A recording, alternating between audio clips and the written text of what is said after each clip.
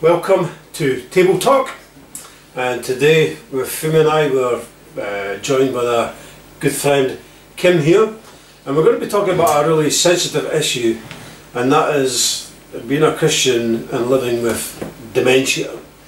So I want to just start off by saying I'm no expert in this field in any shape or form. I have had some experience with working in a care unit in Scotland where people had dementia, and you know, in my experience I find it really difficult to understand why it happens, the science behind it. I do know for a lot of people that it more affects the family, those who haven't got it, than those who have got dementia. And it's, like I said, it's not an easy topic to talk about, never mind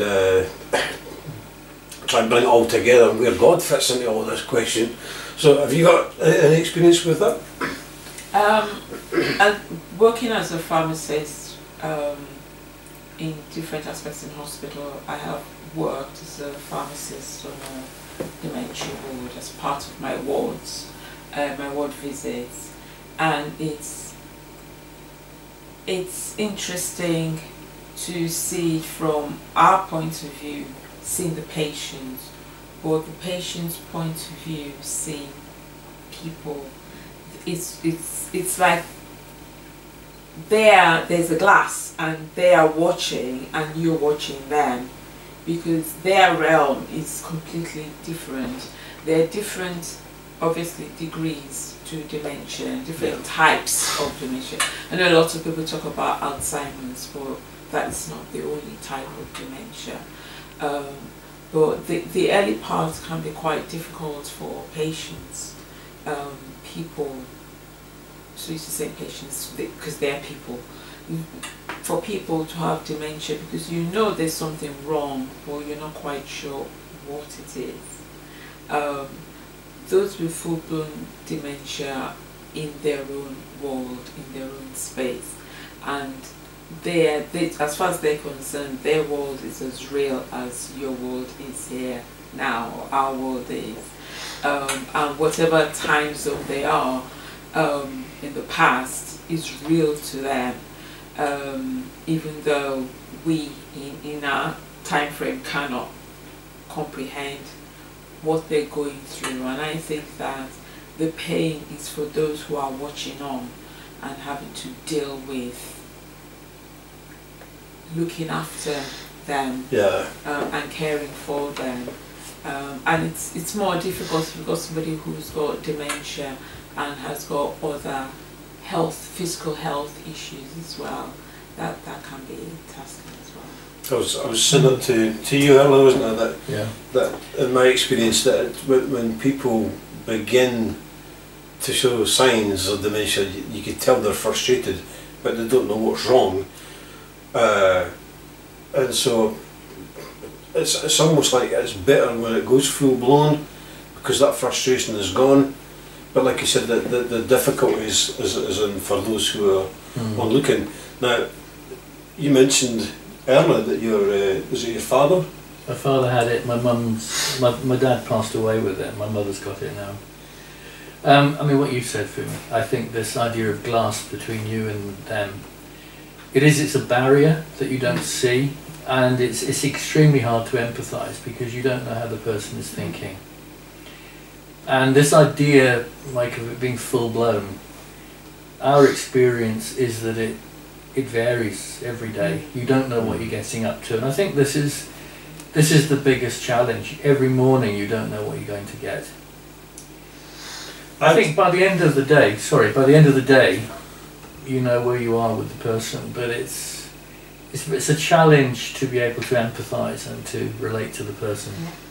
I know when I worked in like you said, there's varying levels, and I've seen it where people have been the nicest, placid people, and all of a sudden they turn to really nasty. And I've seen people who are really nasty turn into really nice, pleasant people. And you know, I can't explain it. I don't know how all that works. But I remember one story.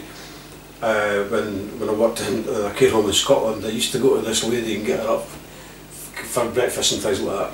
And she'd always have a smile on her face, and she'd always say, I'm off on a world cruise today. Every single morning she'd say the same time, and then you'd take her, she'd have her breakfast and things like that. And then at the end of the night when you put her back to bed, she'd say, had a wonderful cruise. Have a wonderful cruise. I can't wait till tomorrow to have another one. It was heartbreaking. And one of the biggest heartbreaks for me, in my experience again, was in another home where I went through the lounge area where the people, residents were watching TV, and it was time for dinner, so I took her through and sat her down getting ready for dinner. And then I went to get another resident to get into. The time I went back through, the first lady was crying. And I couldn't understand why. So I was like, "You okay, what's happened?" She said, "I forgot to say thank you." And I thought in that environment, it's a beautiful place to be a Christian, where you're not expecting any thanks or anything.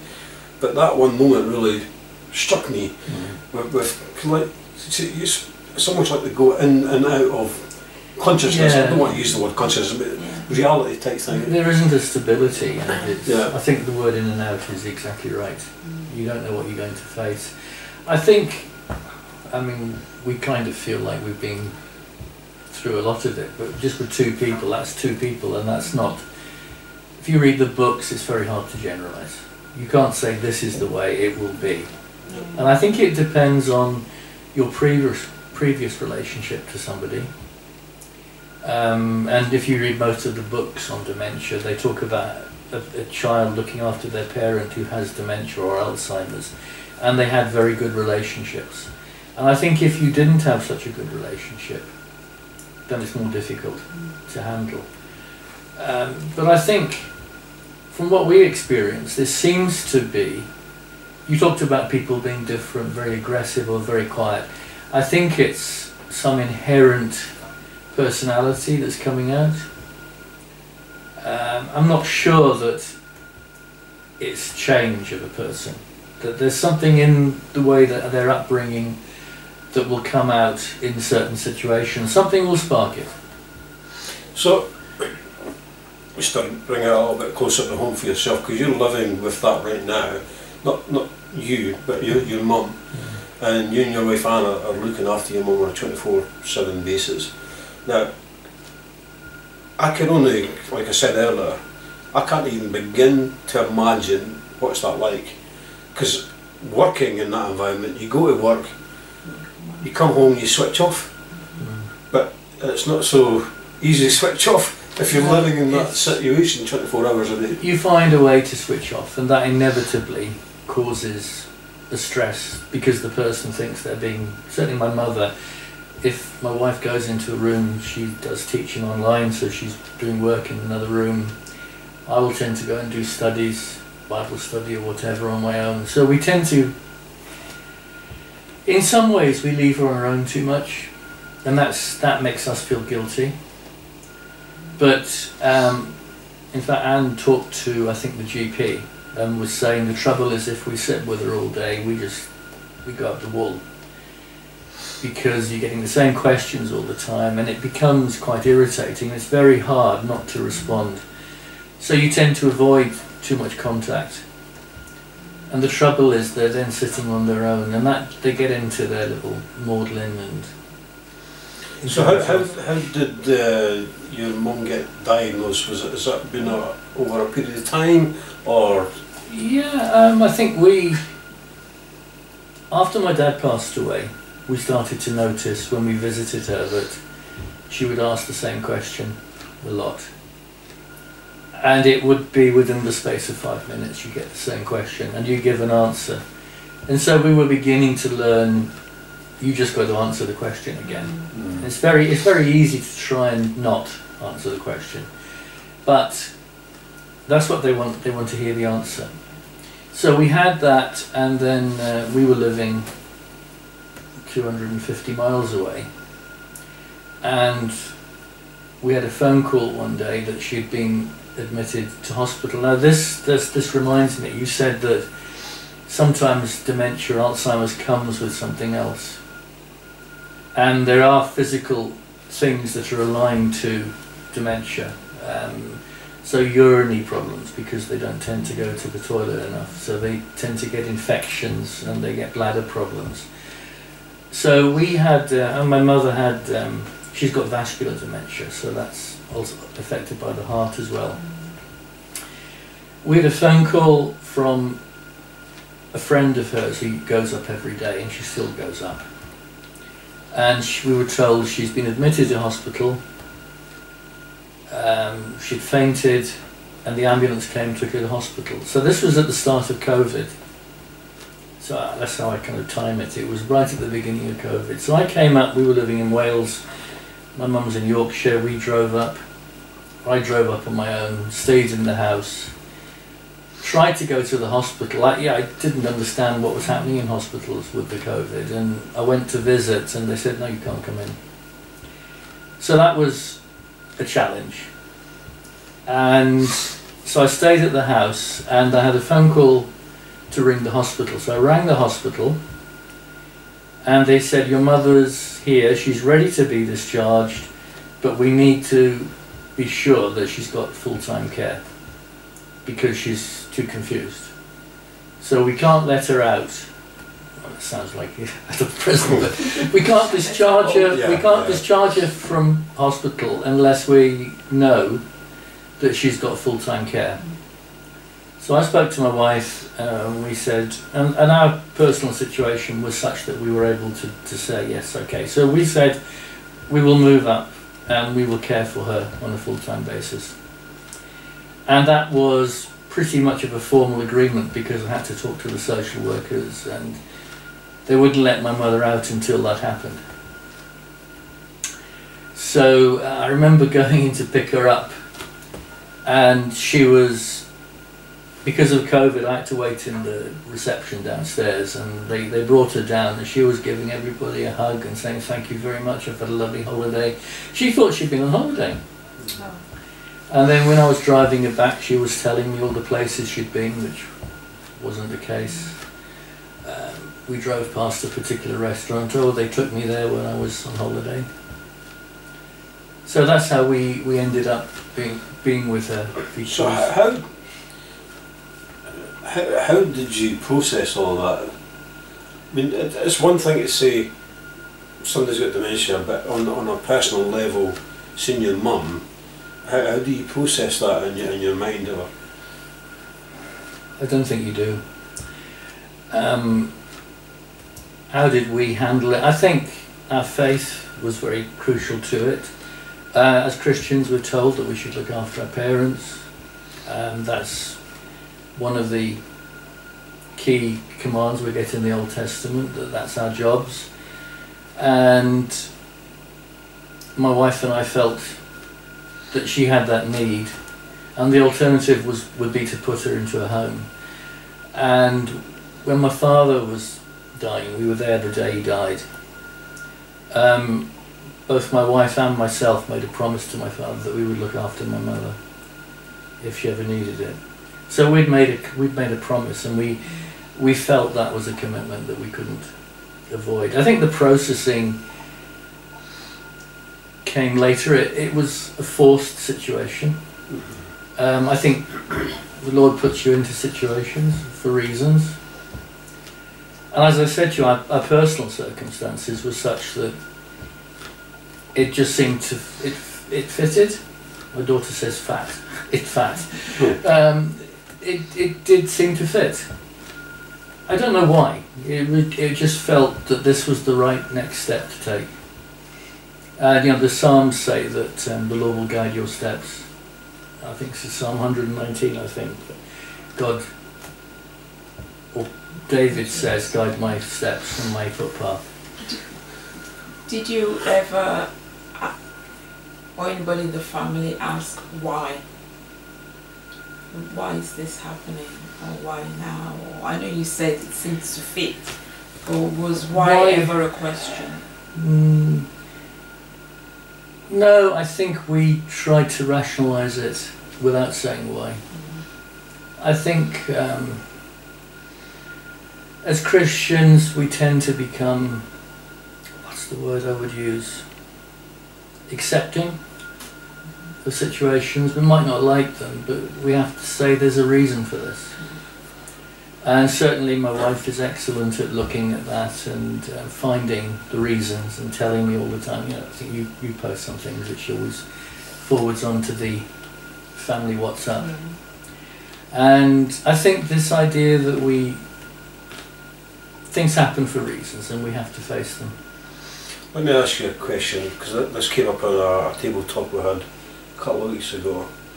There would be those out there who are not Christians who would say to you and to us, if God is such a loving, caring God, then why is He letting this happen to you, Mum? I think it's, you know, if you smoke and you get cancer, you can't then blame God. And I think with things like dementia, we don't understand the physical reasons that a thing like this happens, but it's a lifestyle. Things happen in life. I think, for example, with my mother, one of her weaknesses, if I'll put it that way, was that she was a workaholic, a tidyholic. She was almost compulsive tidy disorder. When I was growing up as a child, I found that very difficult. She had to have everything the right way, but she could never sit down and read or do a game or do a puzzle. And I think in some ways that you get, it's not God, it's you, that you've developed yourself and your way of thinking, and it will affect you later. And I think that's why there is a motivation for looking after our minds and looking after our bodies as Christians. Now that doesn't mean that even if we do the best that we're not going to get something nasty happen to us. We are animals. I don't mean that in a horror, you know, like we're aggressive. We are a function of a sinful world. I mean, people will say the world is not perfect. No, it was. God made it perfect. Yeah. So 6,000 years ago, whatever it was, in the Garden of Eden, you know, I believe profoundly that this was real. I don't go for this stuff that Adam and Eve didn't exist and they were just a metaphor for different monkeys or some stupid idea. There was an Adam and there was an Eve, and science is beginning to prove that. And they chose to sin. God had said, don't do this. They did it. And with that, the whole creation that God had made was thrown into chaos. And I think if you look at the Garden of Eden and the way it is set up, we don't know, but they might have lived forever. I mean, there was no thought of death at that time. So in the Garden of Eden at the beginning, I don't think there was any death. There was no illness, there was no sickness. No. We were not killing animals to eat. So there was complete vegetarianism. And so God created a perfect world that man managed to mess up. And unfortunately, man continues to mess the world up. So it's almost like well, not just dementia, but any kind of ailment. We spoke about this as well, that, you know, Christians are not immune to anything. But a lot of the pain and suffering that goes on in the world is due to our own doing, mankind's own doing. You know, and well, let me ask you this question: if somebody's watching this right now whose parents are showing symptoms, or in a similar situation to you when you're looking after somebody close to you with dementia, what advice would you give to them? There's two. I think you've got to go ahead in love, and that's love of, as a Christian I would say love of God and Jesus, but if we put that to the side, if someone is not a Christian, it's love of that person and love of yourself. And you're not going to help that person if you don't love yourself. I think I mentioned to you, our GP said to us that you've got to look after yourself, because if you don't, you're not going to be in a situation to help that person. So you've got to make sure that you're able to handle the situation. And I think it's probably a good experience. I think, we talk about anger management and things, and I'm sure dealing with dementia is a very good anger management course, because whereas if a person was saying things and they didn't have dementia, you'd probably end up with a fight with them, and you'd be answering back. I mean, as a Christian, I was brought up not to do that to my parents. But you'd be fighting. You'd be getting quite aggressive. But when you realise this person is not conscious of what they're saying, do you think this? Sorry, I didn't mean to interrupt. Do you think this has helped you to, would you say, grow and mature in your faith? We know that everybody goes through difficulties, trials, problems, ailments, whatever it may be. No job, whatever it is. But with a Christian, we learn that the trials that we go through refine us or purify us, and helps us to see whether our faith is genuine, and are we trusting God to lead us and to help us through by His Spirit. Do you find that this, you said that having your faith has helped, do you find that it's made you stronger in your faith? You've grown more mature if you look back in the last 10 years to now? Has this situation helped or hindered? I think yes and no. I think there are times that I look at it and think, yes, I'm growing stronger. I've been motivated to move my website along, which is publishing biblical material. But I also sometimes feel it's two steps forwards and 5 steps back. And sometimes I do get very despondent. I feel I've let myself down. Something, you'll go and do something that you shouldn't. Eat the wrong kind of foods, drink the wrong kind of drinks, just get silly or whatever. And it's a way of you telling yourself, this is the way to handle. Now, a mature Christian would just trust completely in God. So I don't feel I've been as mature as I should have been. So I don't like myself for some of the things I do.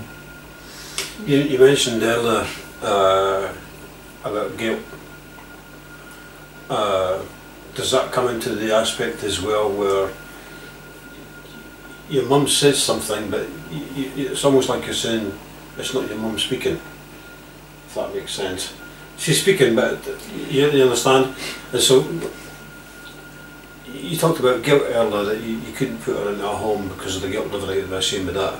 But we're looking after your mum on a 24/7. So for example, you say you go fishing.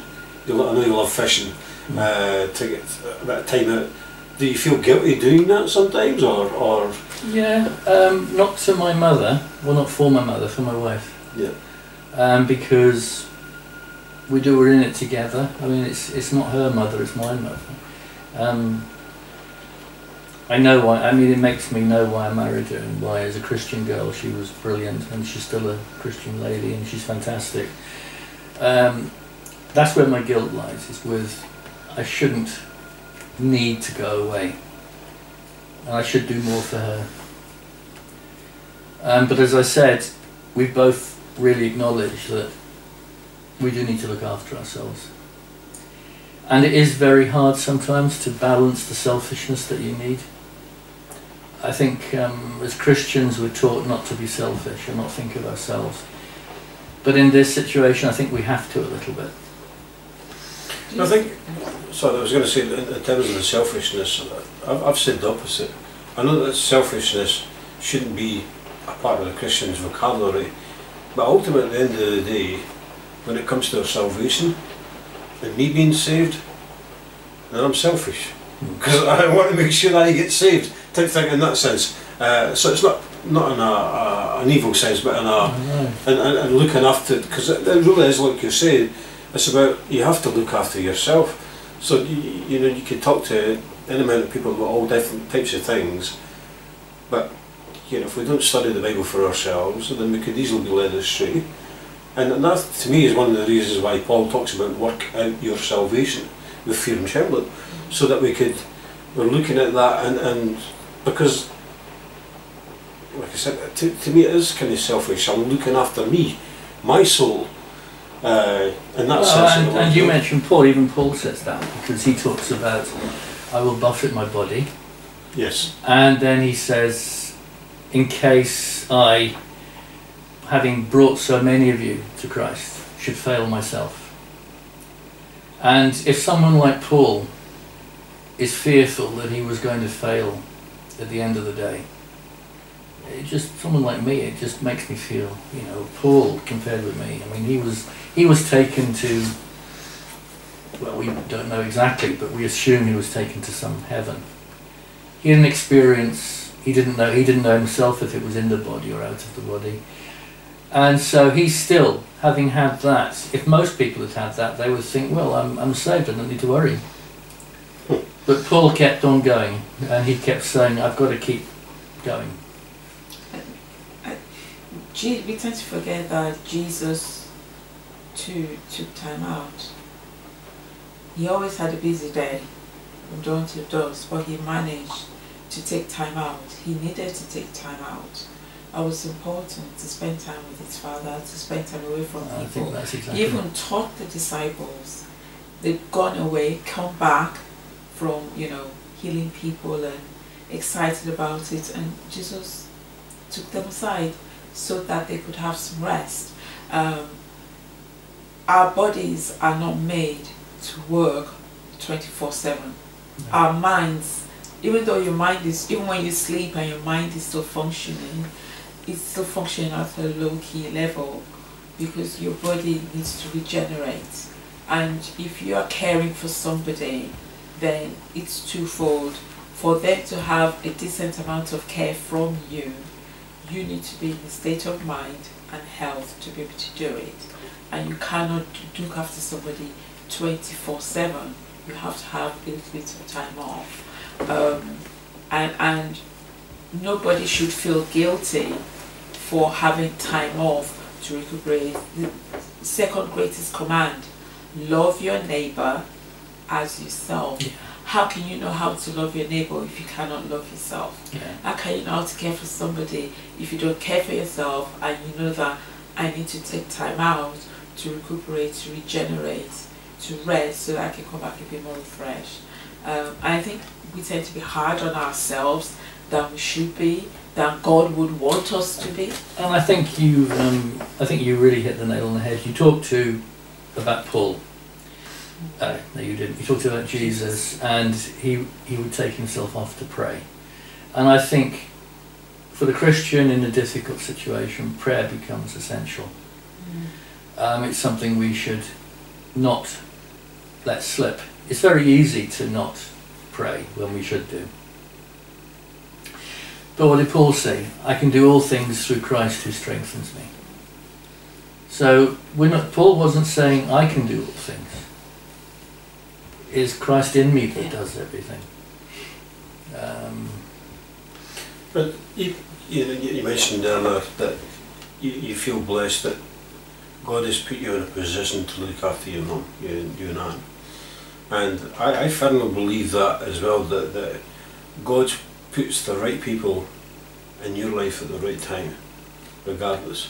Because the reason I asked the pain and suffering question as well is people look at all the negative, but you never hear anybody saying, well, thank God for the NHS, thank God for the surgeons who saved my mum's life, thank God for medicines that's been discovered and used to save thousands and thousands of lives.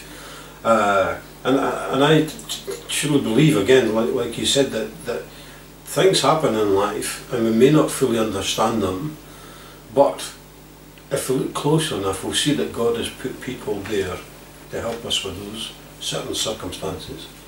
And it's no accident, it's not a coincidence that you find yourselves in that position, as hard as it is. And don't get me wrong, I can't, like I said earlier, I can't even begin to imagine what you guys are going through. I can't even begin to imagine how tired and exhausting it must be day in, day out. But I can, and I'm sure like Fumi is is inspired and encouraged by the way you guys cope with this. Because we're on the outside looking in, and I know you can say, well, it's faith and that's what we're supposed to do, but that sort of stuff, and I get that and I understand that, but for people looking in, I guess what I'm trying to say is that you don't necessarily see the impact of you looking after your mum actually does in the wider community within the church. That's nice of you to say. I think, well, I mean, it sounds a bit weird having you said that, but you strengthen us. You strengthen Annie, you strengthen me. What you post, what you say, what you do, having someone to look at and say that's the kind of Christian life. I was saying to Annie, now someone that people here won't know, Shola. I was watching one of his recordings and I said to Annie, I just admire that man so much. He just is incredible. I said, that's someone I wish I could be like. I mean, he's just Christian to the full. You know, so when you say, I look at him and I think, well, compared to, I'm nothing to that guy. He is, I mean, he's an elder in the church, and that's, you know, a good thing to strive for. We look to others to get our strength. In the same way that Paul said, I can do all things through Christ who strengthens me. And I think when you say through Christ, it's the church as well, that we help each other to do the things. And I think that's one of a lot of people don't understand the concept of church. They think it's a building where it's the people. And if, according to what Paul says, we're the arms and the legs and the ears and the eyes, then that means we're supposed to do all the physical stuff in a spiritual church, if you wish. And that's where, to me, the church comes in as a family. Because I often hear people will say, oh, God help me, God help me. And then what does God do? He sends his people. But they don't recognise it as God's help. They don't recognise it, they don't understand it. And you think, well, you just cry for help, and this is God's way of doing it. Because he's not going to appear in the clouds or sing Gabriel or something like that, you know. He sends his people. And, you know, what you're saying there, when you're comparing yourself to somebody else, we could all do that. We could all compare to ourselves and say, I know I know what you're saying, but what I'm saying in all of that is that I invented a saying, well, I think I invented it, I thought I heard it everywhere, that I asked the question, who encourages the encourager? And people used to, well, what do you mean by that? So, well, you get people who just constantly encouraging, and you get people who are constantly serving, and people who are going through difficult times like yourself, and yet when you're going through it, you don't see that you're encouraging nobody else. You don't see that you're inspiring somebody else. And so others that come along and they may watch this video in a year or 2 years time or whatever, like, going through a similar scenario, may well be very much encouraged by what you're saying. And those are somebody who's honest enough and open enough to talk about it is half the battle, I think. And to bring, like I said, with the Christian faith into the equation, how God gives us that strength to get through is, I think it's shown itself over and over and over again. I think I've said before that when Paul talks about that God will comfort us and Jesus will comfort us. The word comfort there is not the, oh my, you're going to be okay. It's not that type. It actually means strengthened. So God gives us strength to get through these difficult times. And that's blatantly obvious to me. That's what he's doing with you and Anne, is giving you the strength to get through that. But you're also wise enough to look around and say there is different aspects out there where I can get encouragement to help me keep going for another day. Because I'm a firm believer that our faith needs to be on a daily walk. Yeah. Not a weekly, not a monthly, a daily walk. And until we learn to strip our lives back as if we're not going to be here tomorrow, but I'm going to be faithful today as far as I can, then that's basically the reality of what you're living in right now. A day-to-day thing. You can't think about tomorrow. You can't even think about the evening. And I think that's very true. I think someone I look to quite often is Joshua, in the Bible, Joshua. And when he was told, God said to him, strengthen your weak knees. And I think that's such a powerful expression, because it was shortly after that that Joshua said, choose you this day who you will serve. But for me and my household, we will serve the Lord.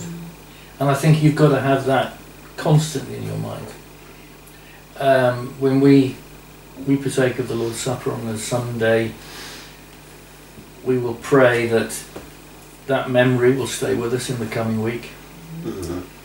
So that is the strength. We're looking to the cross and we're seeing what happened there. And the empty tomb. Yes. So Sorry, yes, definitely, yes. Yeah. Well, Kim, we want to thank you so much for talking with us and sharing your thoughts with us, and please know that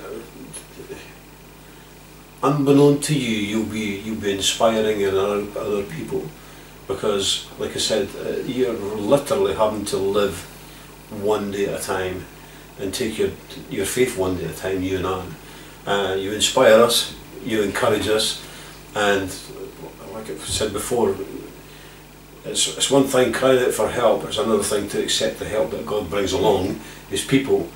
And if there's ever a time we could do anything, then let us know. If it's within our power, we will do that. Yeah, thank you. And I'll also say this to you as well: the very fact that you've decided, you and I decided to take care of your mum. A lot of Christians would have just, and a lot of people would have just put her in a home. And sadly, because I know from a home perspective, working in a residential home, what I found, not in all cases, but in some cases, they're forgotten about. There was one guy who was a Church of Scotland minister, and I was caring for him. And I noticed that he was hardly getting any visitors. Yeah, I think he had a daughter or something that came in regular. And I said, how long did you serve the Church of Scotland? He says, something like 55 years or something. I said, so you know a lot of people in the church then? He says, yeah. And I says, how come none of them come to visit you? And to me that was, that's part of the loneliness when people are put in a care home, whether dementia or whatever. A lot of the time they're just forgotten about. And so again, like I said, I take my hat off to you and Anne for saying this is what we're committed to. And well, I think it is. I mean, to be honest, it is a commitment as a Christian. It's not society's problem. It's not the NHS's problem. It's our problem. You know, we need to realise as children of parents that we owe them a duty of responsibility. And the Bible tells us enough of that, and particularly in the Old Testament, that honour your father and your mother. And just as an aside, she's Anne's mom as well. She might be mother-in-law, but she's her mom as well. Yeah. Anne has taken her as her mom and sees her as her mom. Yeah, thank you. Okay, well, thank you so much for joining with us. We hope we will catch you again very soon. Big thanks to Kim and a big thanks to Philly. Thank you, God bless. Bye. Thank you.